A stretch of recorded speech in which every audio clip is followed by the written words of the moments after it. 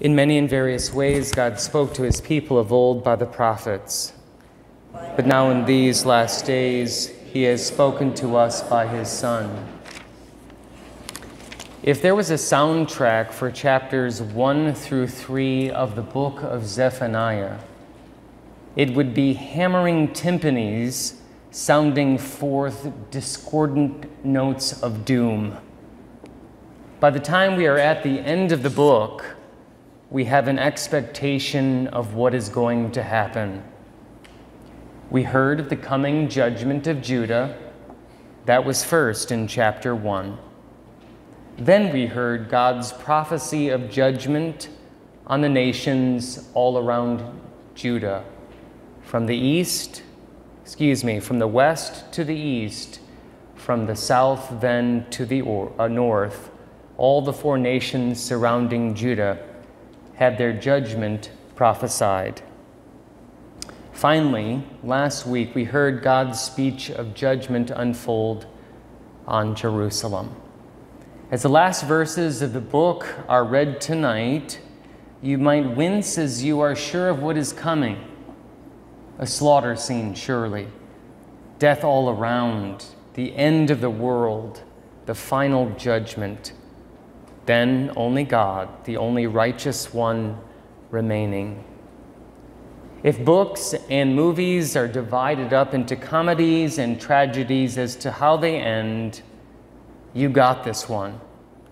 And yet, if you have thought this or judged this to be the case, you find yourself this evening totally wrong.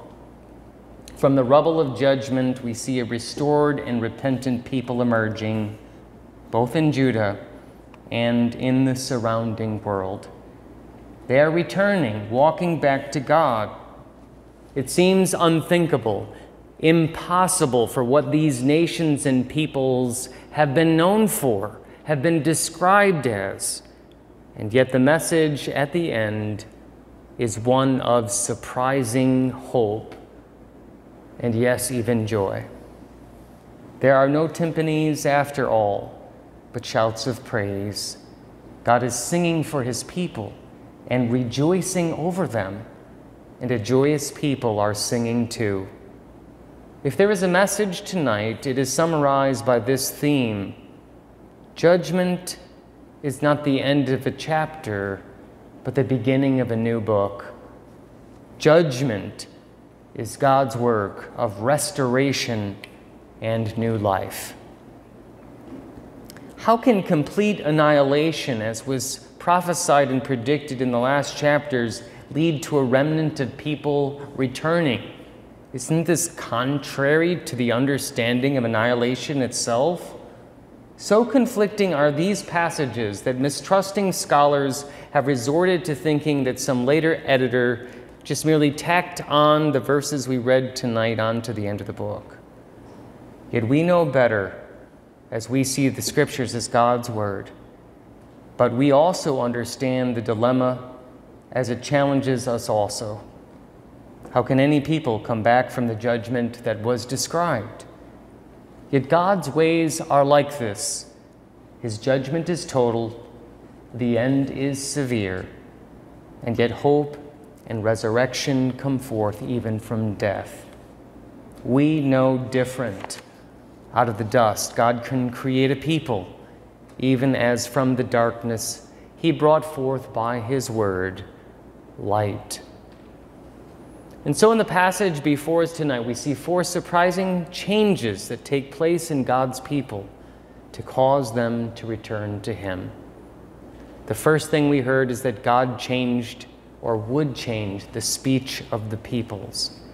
They who had spoken only falsely about God would speak truly about him and call on his name and not the name of any other idol. They would accept the verdict of judgment against them and turn to God in faith. God would work repentance, and he would do this through a change in speech, their change, but also his speech to them.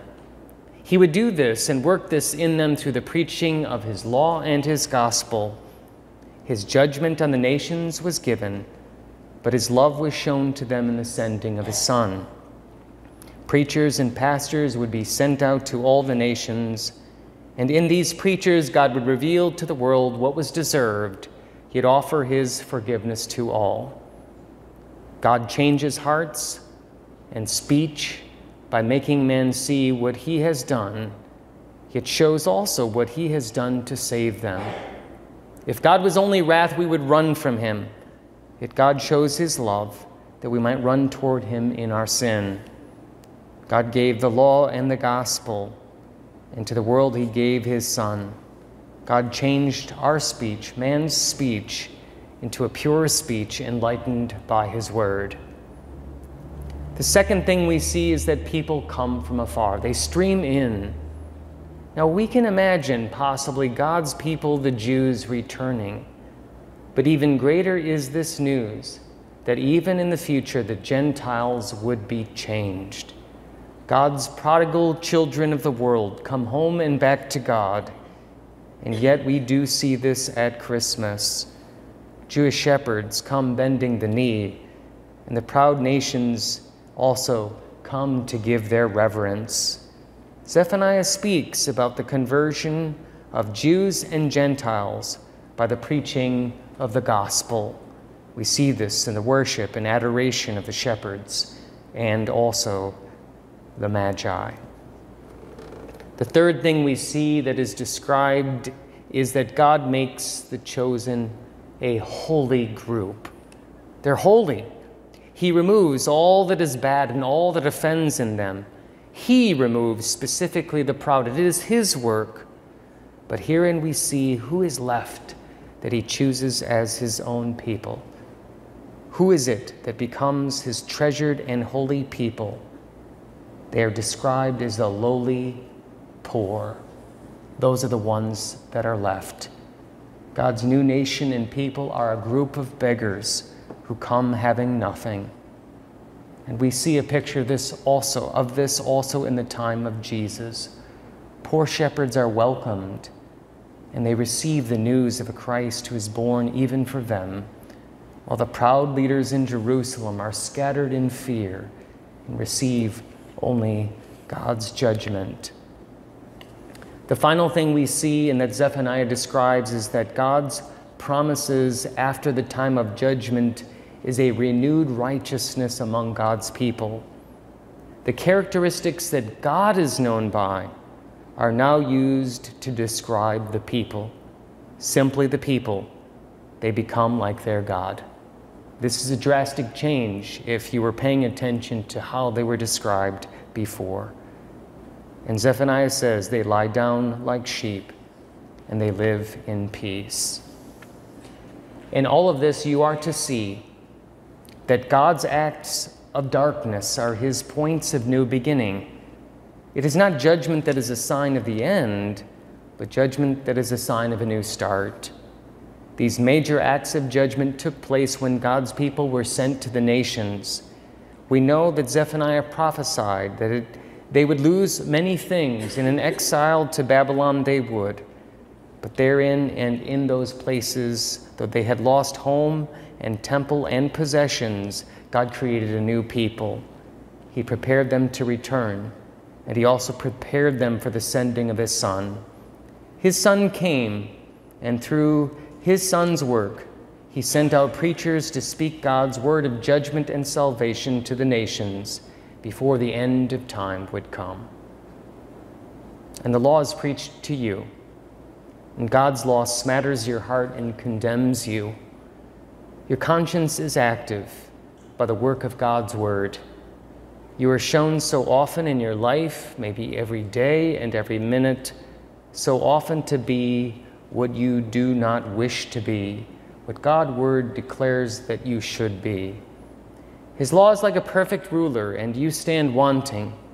And it may seem that this is bad and harmful you, some alien and foreign thing, that you are not what you wish. But judgment, you should see in the book of Zephaniah, is merely God's surgery to purge you from all that is evil and to make you humble and to make you love what is good. God makes a new people, and he forms in them through his word and sacrament so that they become like him.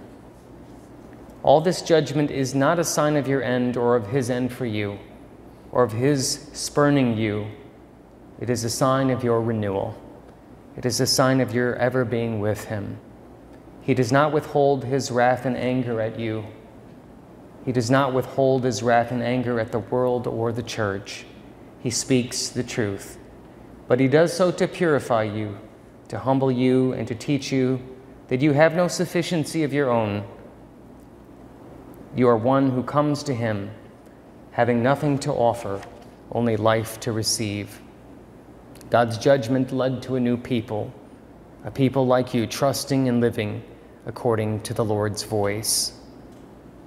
And so as we celebrate Christmas this week and see the shepherds and the magi streaming to the manger, us going there as well, we close with the final words of this book, God's final promise as fulfilled in the manger. The Lord your God is in your midst, a mighty one who will save. He will rejoice over you with gladness. He will quiet you by his love. He will exult over you with loud singing. Behold, at that time I will deal with all your oppressors, and I will save the lame, and gather the outcast, and I will change their shame into praise and renown in all the earth. At that time I will bring you in, at the time when I gather you together. For I will make you renowned and praised among all the peoples of the earth, when I restore your fortunes before your eyes, says the Lord. And so the soundtrack of Zephaniah ends. There are surprisingly no timpani at all. The angels sing, for Christ our Savior is born. In the name of the Father, and of the Son, and of the Holy Spirit. Amen.